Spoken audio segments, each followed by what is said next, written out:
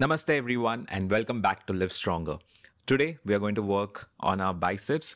This was actually supposed to be part of my shoulder workout. It was supposed to be a shoulder and bicep workout, but unfortunately due to time constraints I had to divide both of them and do it on a separate day. Any which ways, let's begin with the dynamic stretching. We are going to start off with the greatest stretch. Do 5 repetitions on each side, unlock our body's mobility, make sure we have complete range of motion, stretch our hamstrings, our glutes, our hips all together. A great way to start off our day, and I totally recommend this always to everyone. If you don't like this particular stretch for any reason, please do any other kind of dynamic stretching at least for 5 minutes before starting your workout. Post completing my greatest stretch, I squat for at least few seconds, sit down slowly into a deep squat by stretching your hamstrings first, and once they're completely stretched, bend your legs and sit in a deep squat and sit there for a few seconds, feeling the stretch happening in your hips, in your thighs. Feel your glutes contract, engage, keeping your posture as straight as possible. And once done, we're going to begin with our exercising. Now, before I start my bicep workout, I decided to warm up a little bit. Had I been doing this along with my shoulder workout, I need not warm it up because my biceps will be engaged a little bit more. But since I'm starting on a fresh day, I started off with a simple warm up wherein I started doing partial curls, about 15 to 20 repetitions. Now you may choose to do this couple of times, even 3 times, till the time you feel a lot of blood flow into your bicep muscles, feeling that engagement of your biceps.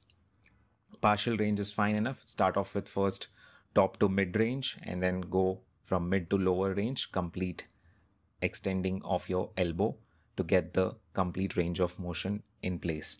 Post completing my warm up, again, you might choose to do this a couple of times to feel the bicep completely activated as such. But yes, I have done it once and I felt fine. So let's go and begin with our first exercise. It's going to be the high cable curls. Simply start curling using a high cable. Turn your body away from your bicep muscle so that your shoulder is completely stretched out. As you can see how I position myself, and start curling. Place the cable at a highest point as much as possible and start curling from there. Completely activates my long head, gets a great amount of contraction. Now what I usually do is I do 20 repetitions of these, each hand 3 times without taking a break in between. So you start off with any hand of your preference, get 20 repetitions, switch to the other arm while your previous working arm is resting, get your 20 repetitions and keep switching in between. Now if you feel you're getting tired in between, I would recommend not stopping initially. Try to get 10 repetitions and in that manner accumulate those 60 repetitions out of each hand. Or if you're extremely tired, use the pause and rest technique wherein you pause for a few seconds and get back to it immediately. Post completing my high cable curls, I moved on to my preacher curls. These are called the poor man's preacher curls because you're not using any equipment or bench to support your elbow. You're simply placing your own other resting arm under the working arm to give that elevation to your elbow, and from there you start off doing the preacher curl. You can see here how I position myself while doing this particular exercise. You want your arm slightly forward. Push your arm slightly forward by putting your non-working arm under the elbow and maintaining a strict range of motion. You go into complete extension and complete flexion with every repetition. Don't choose to take a weight extremely heavy because we are again doing this non-stop. We go 3 sets of these, 10 repetitions, 1 arm at a time without any break. So you want to focus as much as possible on the repetition and also the range of motion. If you go extremely heavy, you might cut short on the range of motion or the number of repetitions you are able to achieve. So make sure you keep your weight in control. The weight should never be so much that you lose your form in manner. Now post completing my poor man's preacher curls, I moved on to regular straight bar cable curls. Now in this regular straight bar cable curls, what you want to do is keep your elbows tucked in and strictly locked in the position. You don't want your elbows swinging forward, going back, or coming away from your body. Your elbows should be beside you, tucked in nicely, and strictly locked into the position. Now, in this particular exercise, I chose to do the pause and rest technique, wherein I do 2 sets of these, wherein I get the first set, 15 repetitions, pause for a few seconds, get another 5 more, pause again, get another 5 more. In such manner, accumulate another 20 repetitions. So total 35 repetitions, first 15 repetitions without any break, and next 20 repetitions with a few seconds of break in between every 5 repetitions, and we do that twice. So a lot of volume going into it. Again, we have to ensure the weight is challenging enough, not too much that you lose the range of motion, wherein you're not able to completely contract or extend, and also you don't fail earlier. I mean, you need to necessarily target the 35 repetitions mark. If you're able to achieve more than 35, that means you have chosen a very less amount of weight. So make sure you fail just around the 30 to 35 rep range, and that would be perfect for your bicep in terms of hypertrophy.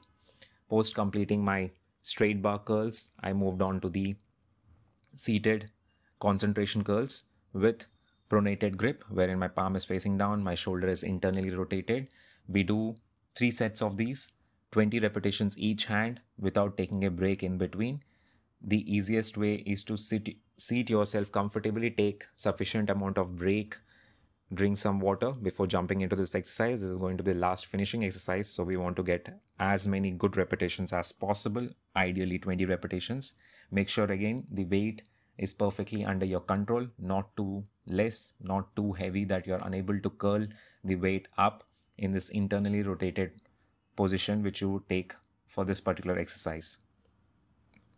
Now, if you notice, I position myself a little bit wider to get a little bit closer to the ground, but at the same time, I'm not using my elbow to push my leg apart. I'm just using my leg to maintain the strict posture of my arm. So my elbow is not resting or pushing against my leg. In fact, my leg is just stopping my elbow from swinging away or losing that internal rotation of my shoulder. You might even prefer doing it standing, like few people do. If you have ever seen a reel by the great Dwayne Rock Johnson, he does that by doing standing, while standing. Now, to complete off today's workout, I am going to do the last exercise, single leg calf raises on a leg press machine. Now here again, we are going to do a cluster set wherein we are going to get 15 repetitions and another 5, another 5, another 5. Same way, 35 to 40 repetitions with using the pause and rest technique, one leg at a time. So necessarily need not take a break, but if you feel, you can take a break after completing one set. So make sure you keep your knees completely locked out, because we don't want our knees to be flexed. That is a seated calf raise. Here we are focusing more on a straight leg calf raise on a leg press machine. Would it make a difference doing it standing? I'm not very sure. It's just a variation of an exercise, because end of the day, anatomically your leg is still in the same position, so should not make much of a difference. But I still feel a bit more control and focus on the contractions when doing it on a leg press machine. So that might help you a little bit. While standing, you might lose a little bit of balance, or you need to focus a lot more on your core stability to make sure you don't trip over. On a leg press machine, you can solely focus on pushing your calf muscle as far as possible. Use the pause and rest technique to take those small breaks in between and accumulate those 5 repetitions as you go, and try to achieve your 35 to 40 repetition mark.